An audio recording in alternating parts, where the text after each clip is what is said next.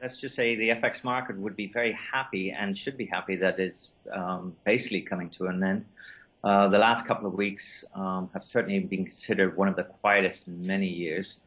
The next couple of weeks, and certainly we can foresee that the next six consecutive weeks of intense event risk and geopolitical trading will be the name of the game.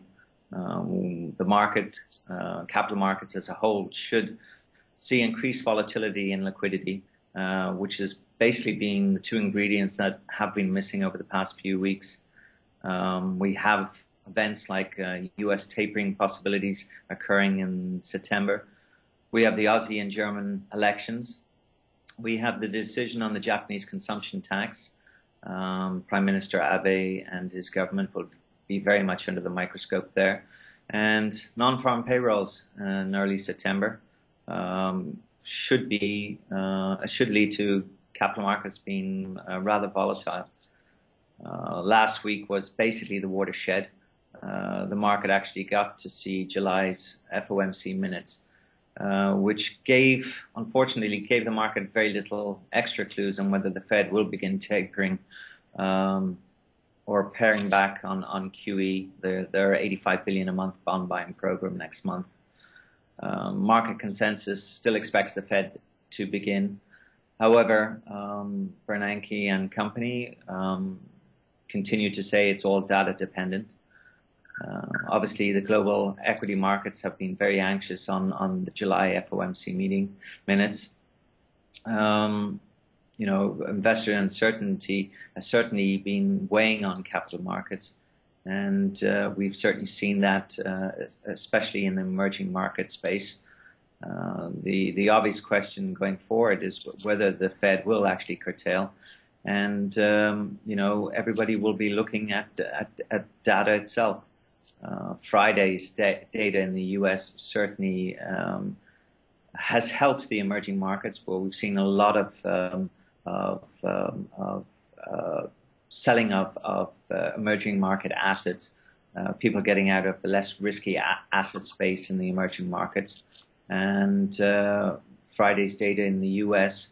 was rather mixed. We saw a rather disappointing U.S. new housing sales report. It was actually down 13% month over month, and which makes the precision of timing to taper for the Fed policymakers rather difficult.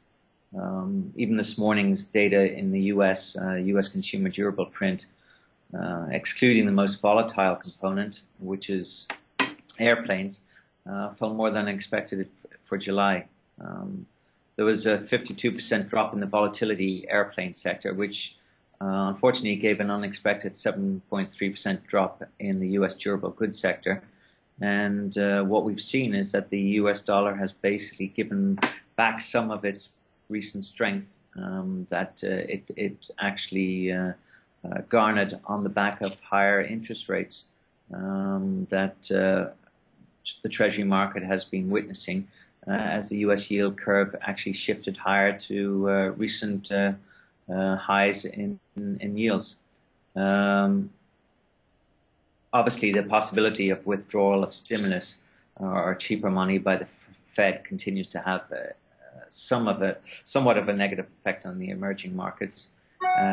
Countries like India, Indonesia, Brazil continue to see massive outflows of capital as investors have been dumping risk, and what we've seen, the rising global interest rates have certainly dented the appeal of riskier assets, and as investors have been shifting back to the less risky market space, and one of those areas has been obviously the U.S. As we've seen the U.S. dollar certainly appreciate against the emerging currencies, and to a certain extent also the euro back into euros, as investors have shifted capital to the risky markets, and by default Europe is considered one of those. But the data over the last 2 days, the Asian bourses have managed to trade a wee bit higher. They've stopped the bleeding, and mostly on the back of some investors tempering their expectation that the Fed is going to be quick to withdraw stimulus. Unfortunately, fundamentally, there are only a few trading cues for capital markets take the lead from it in the short term. But as I said earlier, the next 6 weeks we will be peppered with certainly heightened event risk and geopolitical concerns as well.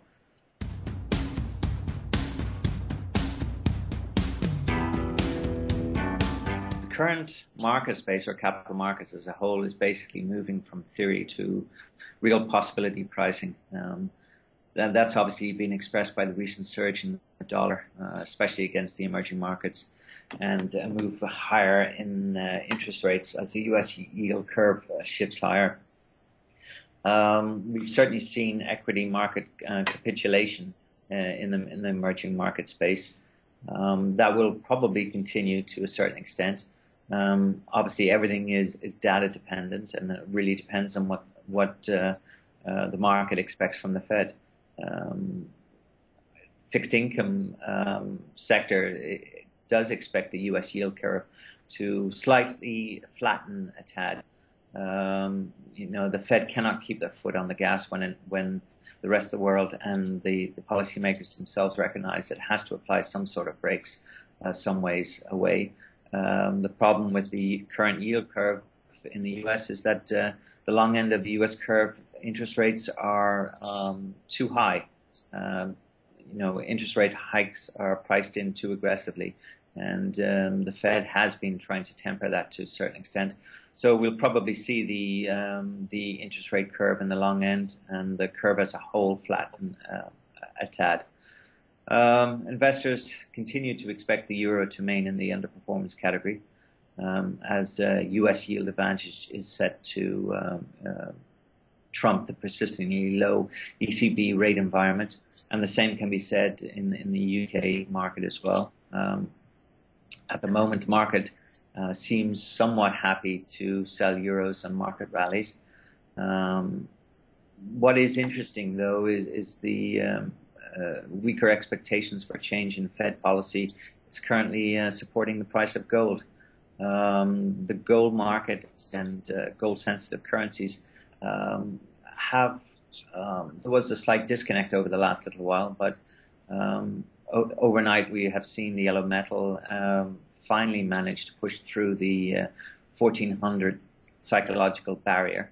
It's certainly the highest print that anybody's seen in almost 3 months, and it's certainly putting the commodity market within striking distance of bull market territory. And that's because of the combination of weaker U.S. data and geopolitical tensions that certainly helped to boost commodity prices. Gold has managed to rally 19% since last June, and technically the technicians will tell you that it's just 1% shy from a market about to declare itself in a bull market territory.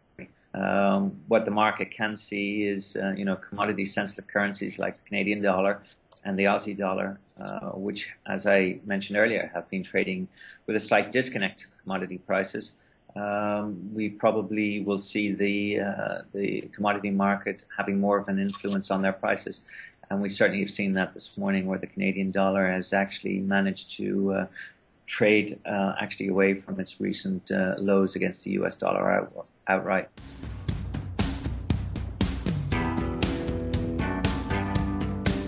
Overall, capital markets needs to keep an eye on the emerging market stratosphere. They need to keep certainly a close eye on money flows, potentially leaving the region. At the moment, investors have been somewhat ignoring the stabilization data out of China, and will the market actually declare the bubble bursting in countries like in India? People are certainly apprehensive on what the Reserve Bank of, say, Indonesia and India are currently doing to support their own currencies. We've currently seen record lows outright over the last little while because of investors exiting both the equity and their bond positions in these emerging markets into safer assets. So the next few weeks will certainly be very volatile, and volume should pick up in the FX space.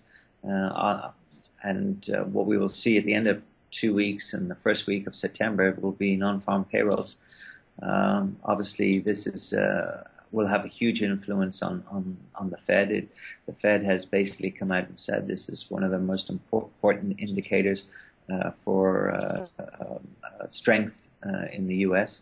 And the market will be any reporting that we see in non-farm payrolls will be a rather contentious economic event for the remainder of the year. In Europe, the theme will remain lower for longer in both from the ECB and the Bank of England, and that will be the recurring theme. So the market, to a certain extent, will continue to be playing the interest rate differential, and obviously higher rates will support the US dollar. So at the moment, despite the weak reports that we've seen both on Friday and earlier this morning, the theme of a stronger dollar should somewhat persist, but obviously the event risk and geopolitical tensions will certainly dictate that over the next 6 weeks.